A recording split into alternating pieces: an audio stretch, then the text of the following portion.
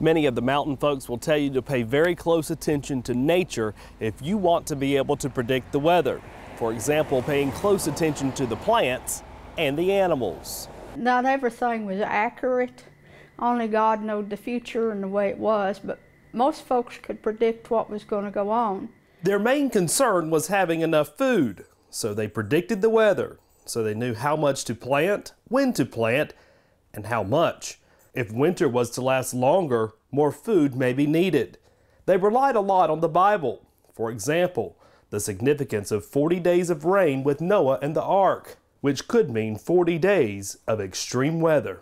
Red sky at night, shepherd's delight. Red sky in the morning, shepherd's warning, which means that it would, if you saw the red sky in the morning, it would rain within 24 hours, or snow if it was winter, depending on the season.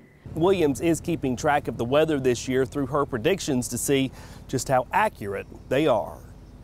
Reporting in Sevier County, Kyle Granger, VLT, Local 8 News.